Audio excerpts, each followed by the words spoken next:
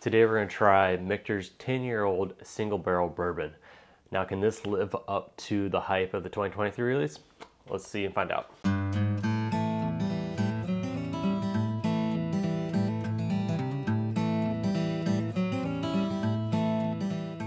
Welcome back to the Bourbon Retriever, where I go on the wild, hunt bourbon, and bring it back for you. And today we have a special pour. It is Michter's 10-year-old single barrel bourbon, the 2024 release. And what's really cool about this bottle is it is a batch A.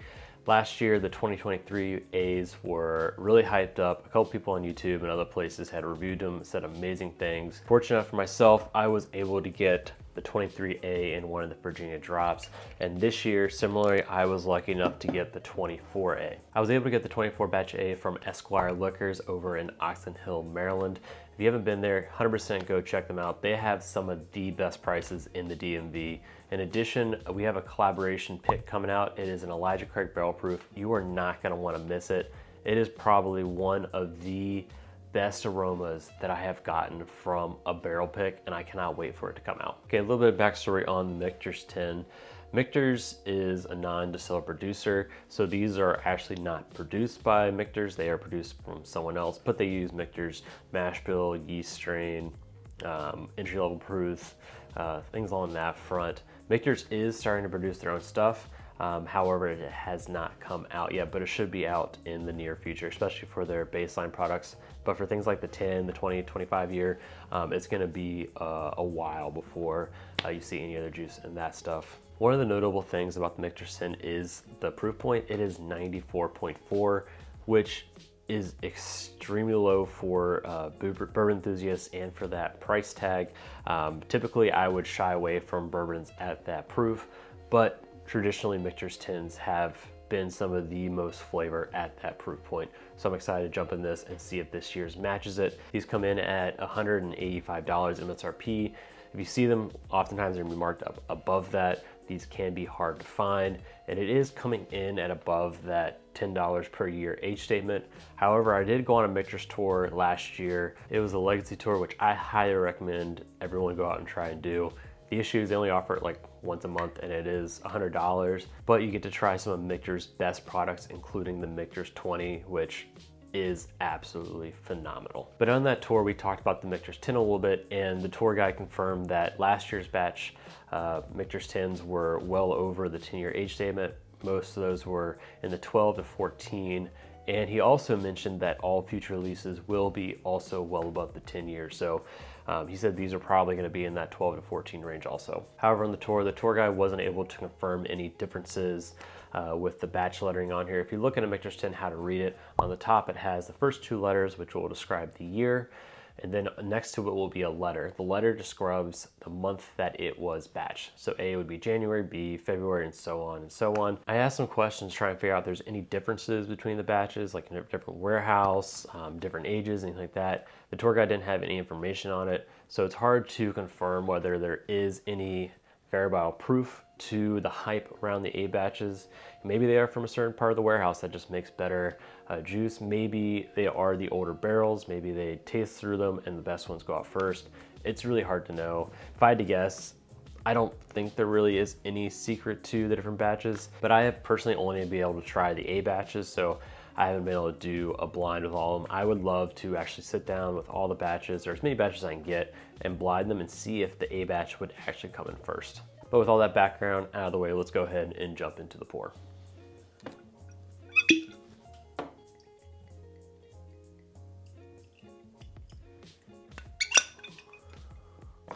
Cheers. Okay, right off the bat, I'm getting a lot of the notes that I remember from the 23 batch A. Get a lot of that musty oak, and there is a reason I waited to do a review on this bottle.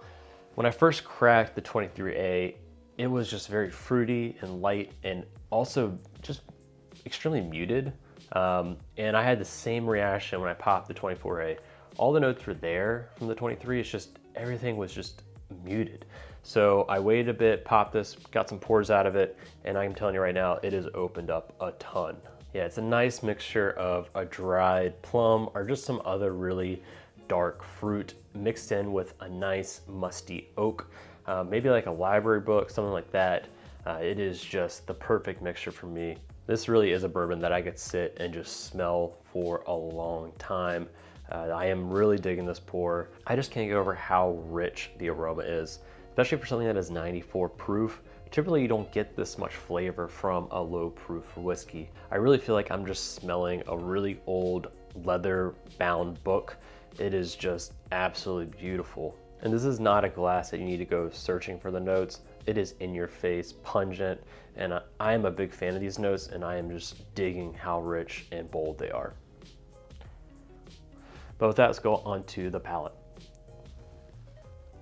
Okay, the most prominent note on the palate to me is almost a caramel covered raisin. The oak to me doesn't really transition to the palate as much as on the aroma. The aroma, it is 100% there. On the palate, you can tell a little bit on the back end of it, but it's just not in your face type of oak. Like the Knob Creek 12, that is an in your face oak, where this is a little more subtle and the sweetness just is a little more forward. Yeah, and then right after you get that punch of oak on the back end, it just dies off, which you expect. It's a 94 proof whiskey. These shouldn't have very long finishes. It'd be interesting to try this with other 90, 100 proof whiskeys to see how it holds up finish-wise relative to that bracket. To me, I'm starting to think I need to start comparing finishes to their bracket. It really is almost a disservice to 90 proof whiskey to say, oh, they all have not long finishes. Well, it makes sense, right? If you compare it to like 120 proof whiskey, hazmat, it's just not gonna have the same type of finish. So I almost need to start comparing this to other low proof whiskeys and see how is the finish relative in that bracket. Okay, the more and more I'm drinking this, that oak note is becoming more pronounced, and it is after that nice sweetness, that raisin caramel note I mentioned.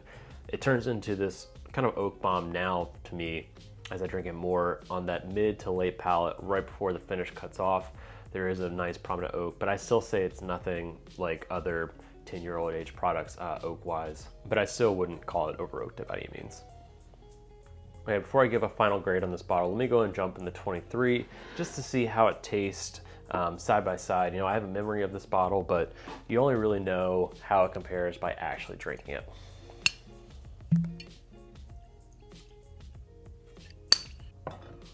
Plus, I'll take any excuse to drink this as much as I can. Cheers. Okay, off the nose, I would say the 24 is more fruit forward, whereas batch 23 is more oak, musty oak forward. However, it is a lot of the same notes. You can definitely tell these are from the same distillery. And I bet you that musty oak note is solely because this bottle is drained a little more. And I bet you when 24 gets drained a little bit, it will probably almost be indistinguishable between the two. Wow, that is interesting. Now that I'm tasting them side by side, batch 3 almost gives me almost Honeycrisp-esque notes. The pour is drastically changing comparing the two. And I wonder if it's just because the notes in the 23 are just so much more prominent. That raisin note I was mentioning in the 24, it is there in the 23 10 times fold. Imagine maybe that raisin wasn't quite dried out yet. It is almost still a grape and just has a ton of juice still left in it. That note is just so much more pronounced and it is fuller.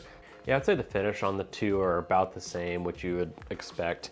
But overall, it is, to me, splitting hairs between these two bottles. I had very similar experiences when I cracked both of them, and I bet you as this one gets down further, it will be almost the same experience. And if you weren't able to get a 23A, so you can get a 24A, I think over time it will become closer to the same experience. It's just hard because these weren't both fresh cracks, but the notes are very similar, just the 24 is a little more muted because it hasn't had time to open up yet. I just can't get over how drastic 24 now smells compared to the 23 when you put them side by side. Like, I didn't get any of those honey notes in there originally. And bourbons will do this in blinds, and when you put them side by side, they'll make certain notes more pronounced. They can actually make some notes hide. It is wild how a bourbon will change in a blind, and it will change based on what else is in the blind. So that's why I highly recommend you do blinds and also change the order that you do the blind in. Okay, before I get into my final grade on the Michter's 23A, if you're enjoying this content, hit that subscribe button. That way you don't miss any content going forward. In addition, I'm starting a couple other platforms. I have a Discord channel I'm starting to grow, trying to make a nice, knit, well-rounded community over there, loving, welcoming. Go over there and check it out. In addition, I have a Patreon.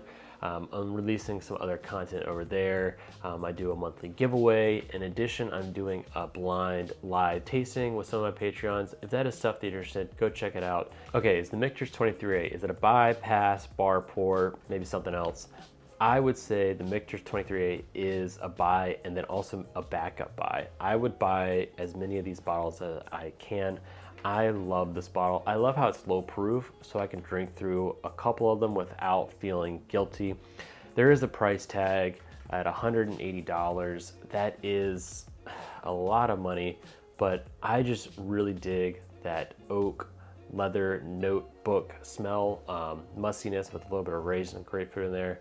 That is right up my wheelhouse, especially for you out there who haven't had dusty pours. This is very reminiscent of those pours and fits a very unique spot on a person's shelf. There aren't many whiskeys with about a 95 proof whiskey that has as much flavor as these have. Last year, the 23A came in third place from you, and I expect a similar result for the 24A. So that's my review of the Michter's 23A. But if you're enjoying this content, before you head out, check out this video or this one. Until next time, cheers.